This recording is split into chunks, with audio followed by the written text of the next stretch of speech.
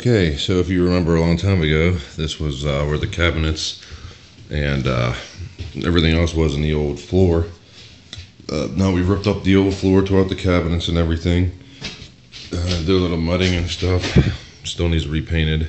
Looks pretty bad actually right now. But I put the new flooring down, got that all screwed in, taped up. I was just mocking out some of the new tiles here. Just trying to figure out, because the wall's not perfectly straight, so I'm just trying to, condense the gaps as best I can. I'm figuring we're going to lay something of this nature. That one needs a little bit more there, but something kind of like that, and cut one to fit here and start this way, and then stagger back, same thing. Start with the full, basically full one here, full one here, full one there, back and forth, and that'll stagger your floor just like that. So it'll be a little bit stronger there. So that's what I plan on doing. I'll see if the guy concurs with that.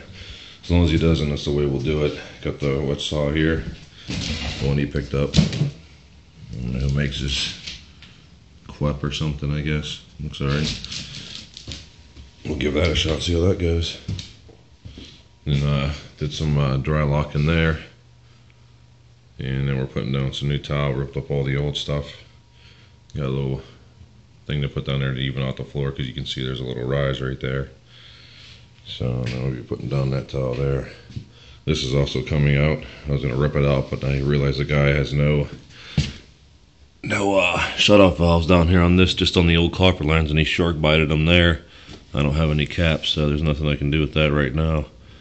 I'm just gonna wait till the guy comes back to see what he wants to do. As a matter of fact, I have an issue down here too, because this is, I don't know why he has that T like that. The water goes somewhere else. I don't know where that goes. Alright, well, that may run upstairs to the bathroom. That might be a problem. I think that's where that goes. Yeah, because directly above us is the bathroom, so that's what feeds that. So we're going to have to figure out something with that. So that's all I can do. I already loosened it up. It's ready to come out, so still don't know what we're doing with this thing yet. I cut a piece of drywall to put there. It originally was a marble, but it was sticking. It was the exact same cutout of that. So I don't know what we're gonna do there.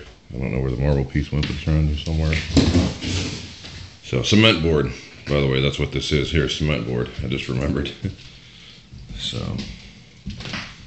I'm gonna screw this last one down over there. The door actually works, but it's gonna need cut down because it barely shuts. And with the tile there, you're gonna get yourself another, I don't know, 1/4 of an inch probably. So definitely have to cut down the door, trim it a little bit, take it off. And here comes the lovely rain too today. Oh, it's actually raining in. I'll keep that shut. So that's pretty much the plan today, is to finish up all this. There's more here. Do that and work on the Kawasaki. Once we bring back the tire for that thing, we'll get that done too.